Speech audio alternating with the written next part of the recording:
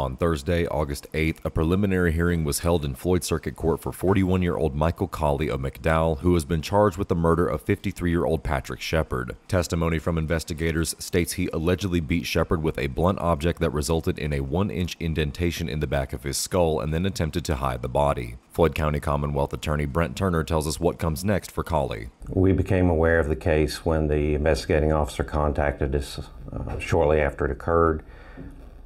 We've remained in contact with them, providing any assistance that they've needed.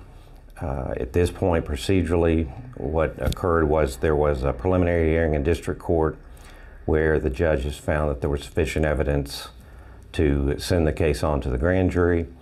And then what will happen next is we will start gathering the evidence and setting up a time with the officer in anticipation of presenting the case to a grand jury within the next, certainly under 60 days, because that's as long as he can be held on the charge without an indictment. So we would expect to present the case in the next month or so.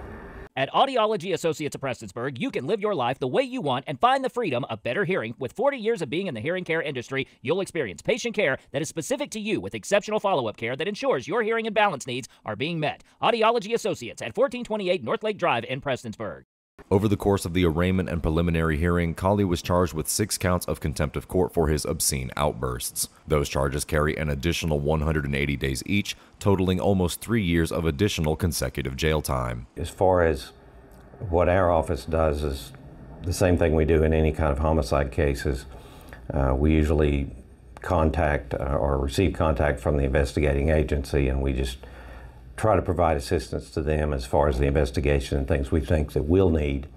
And we did that in this case like we have in any other homicide investigation. Reporting for Mountaintop News, I'm Nick Collum.